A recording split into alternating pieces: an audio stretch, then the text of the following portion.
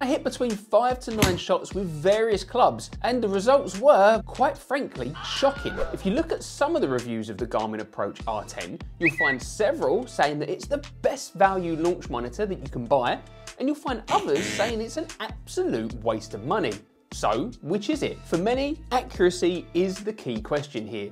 As an entry-level unit, no one should be expecting perfection. Something I tell my wife every time she catches me leaving my plates near the dishwasher instead of in it. But there comes a point when a gadget's unreliable accuracy renders it pretty much useless. So, is this unit an entry-level launch monitor or just an expensive toy? I'll cover what the unit is like to use now, how accurate it is when compared to a popular alternative launch monitor that many golfers have reasonable access to, and who, if anyone, should actually buy it in 2024. The Garmin R10 has a very attractive price point of $599 in the US and £499 in the UK. More recently, you can often find it on sale, where I've linked to any offers down in the description below, and don't forget the significant discounts that you can find when buying the unit secondhand, which is exactly what I did. The R10 unit itself is small and feels pretty well made. In the box, you get a launch monitor and a magnetic stand, which feels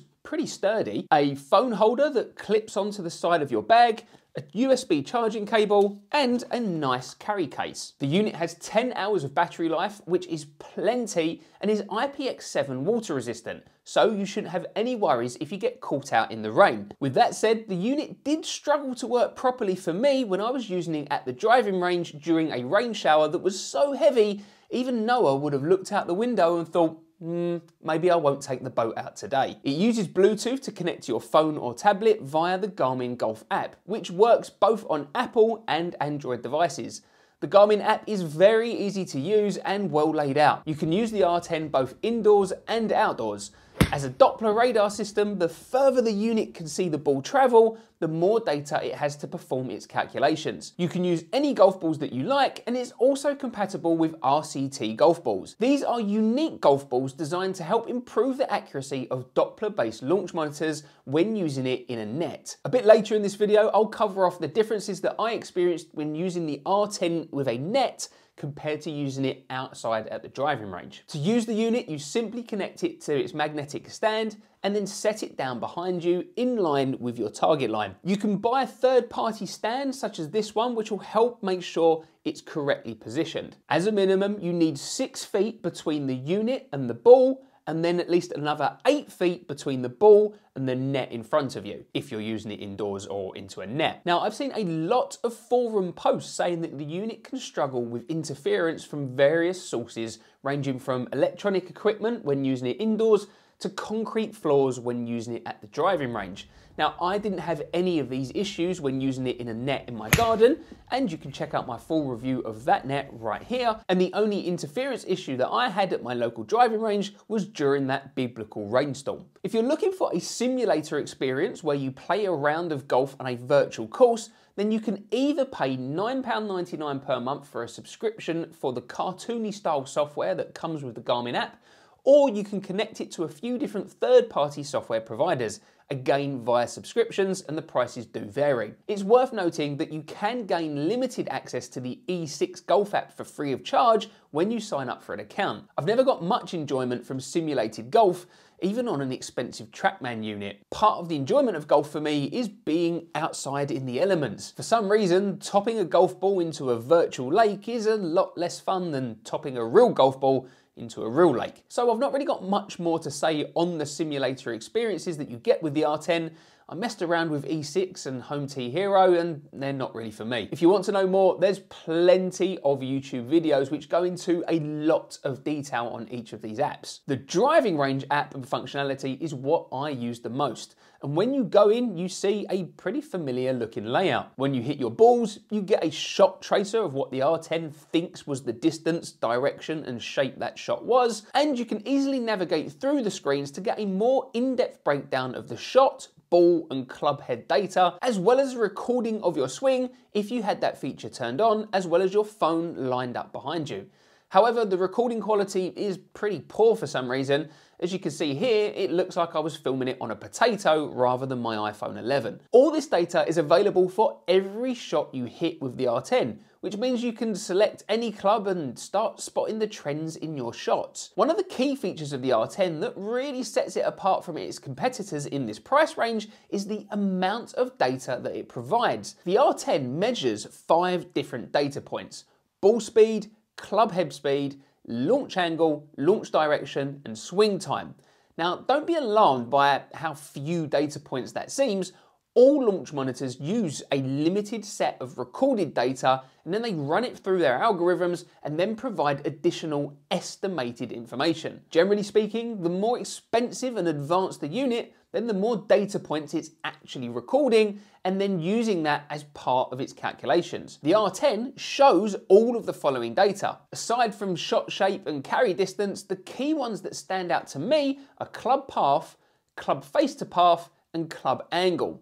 Other launch monitors in this price bracket don't provide this data. If you're trying to work on fixing a slice or a hook, these are key numbers that you need to understand and get under control. If you're like me, then you respond well to actually seeing those numbers and visuals on the screen after each shot you hit, as you try to tweak your swing to get the numbers closer to where you want them. But I found that this is where some doubts started to creep in. When I was using the R10 with a net in my garden for several sessions, I was pretty happy and impressed with what I was seeing. To me, the data felt accurate, and on the occasions when it seemed that it was throwing out significantly wrong numbers, well, they were few and far between.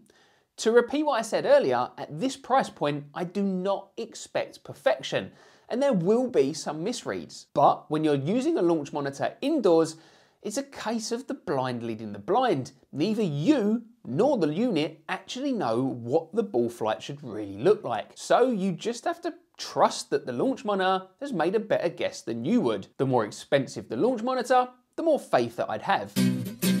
So I took the R10 with me to a top tracer driving range where I could actually see the ball flight for myself and compare it with what the R10 was showing me. And I could compare the results of the exact same shot with the top tracer launch monitor as well. I lined the R10 up the best I could, and I hit between 5 to 9 shots with various clubs.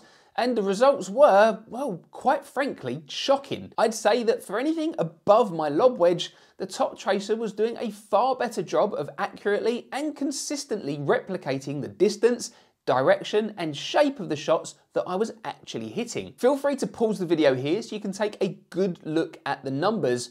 But to explain, the color-coded columns on the right show the distance the R10 deviated from the top tracer for both carry distance as well as direction distance.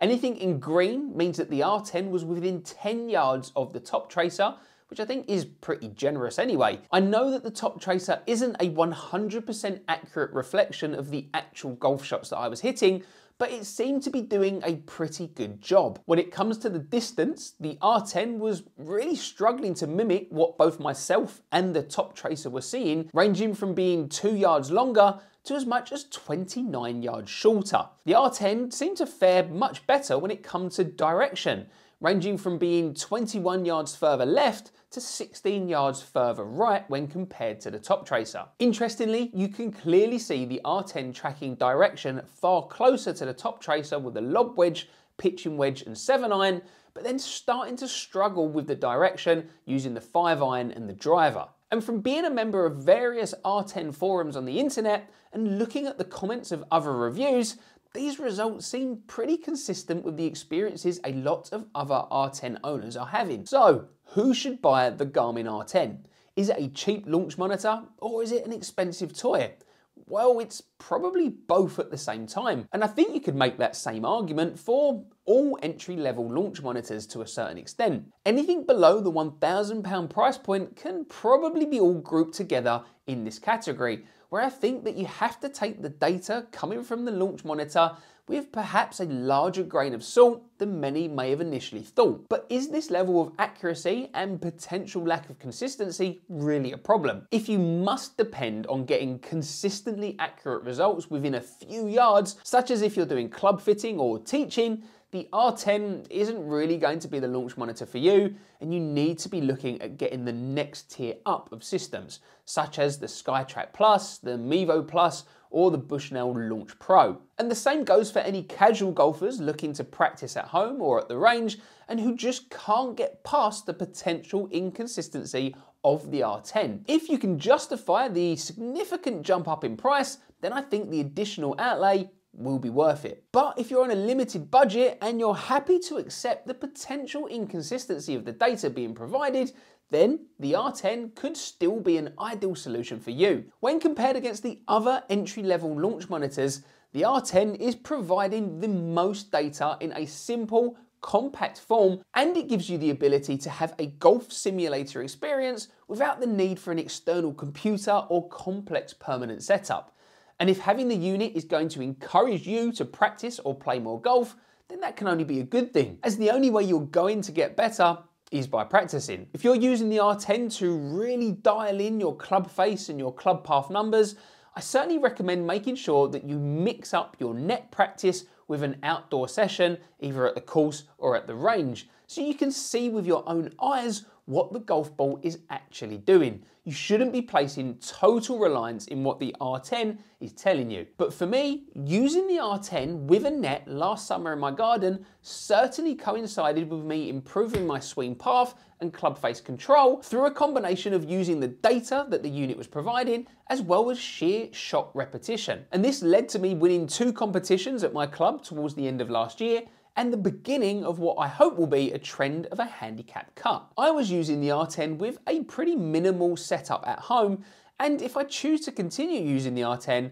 I'll probably invest in an iPad and a stand to display the data rather than using my phone. You can connect your phone or tablet to a projector if you want to get a setup with a screen, or even hook it up to a powerful enough PC and then run GS Pro, which is a far more powerful piece of simulator software. But if you're willing to spend that kind of money on your setup, I have a feeling for many, it won't be long before you're actually looking to upgrade your launch monitor to a better model. Even at £499 and being at the budget end of the launch monitor range, that's still a lot of money. Golf is, unfortunately, an expensive sport. So I'm always up for anything that can help golfers save some money, which is why I created an email newsletter where I share the best online golf deals. There's a link to sign up to it down in the description below. If you're using the Garmin R10 in your launch monitor setup, please share in the comments how you're getting on with it. If you're wondering what it's actually like to use the Garmin R10, then I'll be creating a full breakdown video, which I'll leave a link to here once I've made it. Hit the like button and subscribe to my channel if you found this video helpful and you've enjoyed it. And if you like the look of the practice net that I was using in this video, then I've included my full review right here.